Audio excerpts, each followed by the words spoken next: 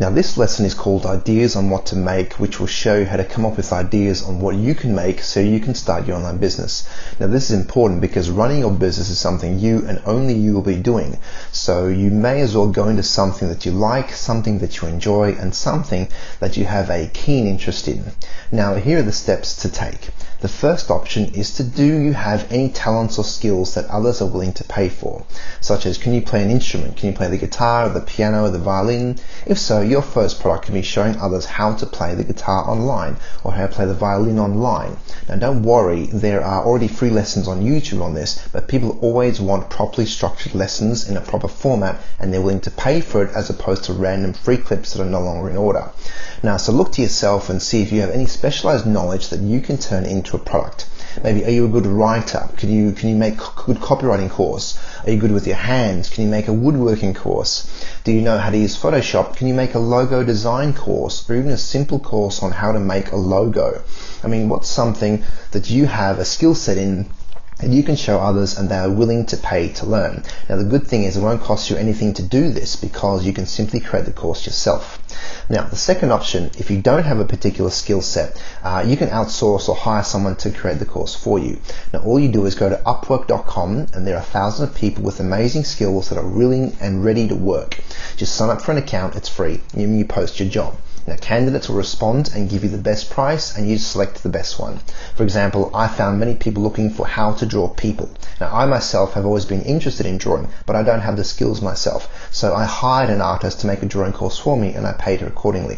Now the good news is there are some amazing people with years of experience behind them who can make awesome courses, but it will cost you some money and you have to pay them every time that you need a new course in the future.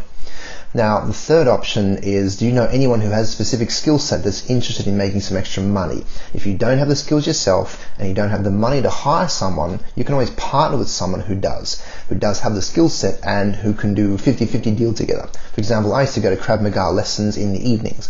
I met a guy who was amazing at Krav Maga. He used to come over the weekends and show me some extra moves and stuff. Till eventually I asked him, hey, would you be interested in partnering up to make a Krav Maga course together? He agreed, and we made Krav Maga site together. It didn't cost me anything to make. I have the marketing skills, he has the Krav Maga skills. We now have a 50-50 arrangement, so we split all the sales that come from the site as well as all the advertising costs to go with it. I mean, it's a fair arrangement, everybody wins. If it doesn't work, look, it's no big deal because we haven't lost anything or just lose a little bit of time. Now lastly, if you are looking for further ideas on what to make, one way is to check out clickbank.com. It's an online marketplace for digital products. Simply select the category in a range of popularity. This will tell you which products are selling well that you can get ideas from. Another way to go to amazon.com, go to the book section, select the category and arrange them by bestsellers. This will also give you an indication of what people are buying and what topics are very popular.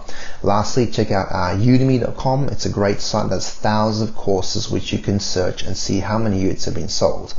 Now, don't be put off by their low pricing of some of their courses. If you place your course on there, you'll need to sell thousands of units to make any decent money. And you'll also have to give Udemy a large cut. So I'll show you how to price your products accordingly later on and do much better yourself. But for now, just check it out, as it's a great resource to get a rough idea on what is selling well. Now, so just to get some ideas for now, look, in the next lesson we'll show you how a tool that we use to find exactly what people are searching for online and how many searches are being performed each month, as well as a competition. So just to wrap it up now you have some ideas on what to make, how to go about it. Now let's move on to the next lesson.